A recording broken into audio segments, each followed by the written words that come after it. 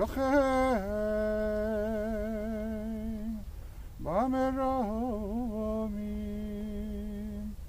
המצא מנוחה נכונה על כנפי השכינה במעלות קדושים ותיארים כזהר הרקיע מזהירים את נשמות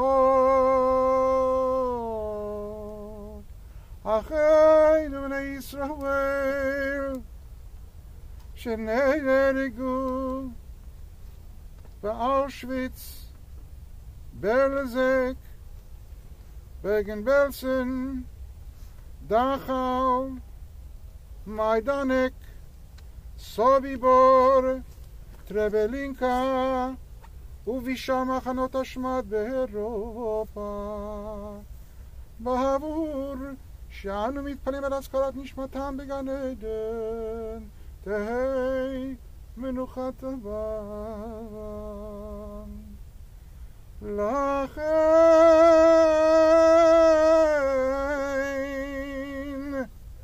בעל הרחמים יסתירם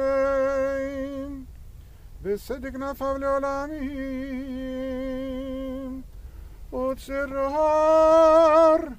יצרור החיים את נשמתם אדוני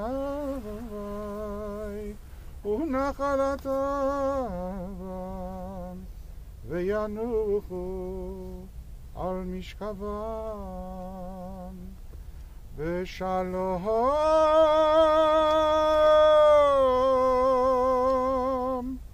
ונאמר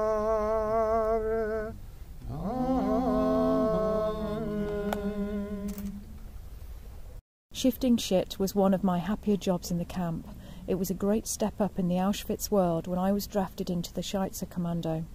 In the Schweitzer Commando, digging out the mess from underneath and carrying it away in buckets on a yoke across my shoulders to be dumped in the pits, I had the privilege of frequent access to the toilets. This meant 20 times the conversation and organising I'd been able to manage up until now. It's shattering. It's an image of hell. It's an image of what human beings can deceive themselves into doing, and the physical actuality of what's left, the shoes, the hair, I suppose is the thing that will stay with me most, but also this huge, desolate area at Birkenau. This is testimony from Helen Lewis, who now lives in the UK and who originated in the Czech Republic. We travelled in conditions designed to inflict the greatest possible suffering. Old and young, invalids and babies were all crammed together so tightly it was impossible to move. There was no water and one bucket. When the train moved out of Terezin station, many panicked. Others wept, a few prayed, and most sank into silent despair. At night the train arrived in Prague and stopped there for a while, a long line of sealed cattle wagons, each with a tiny window behind a grill. There must have been people on the station platform, people who saw and heard. What did they think? What did they know? How much did they care?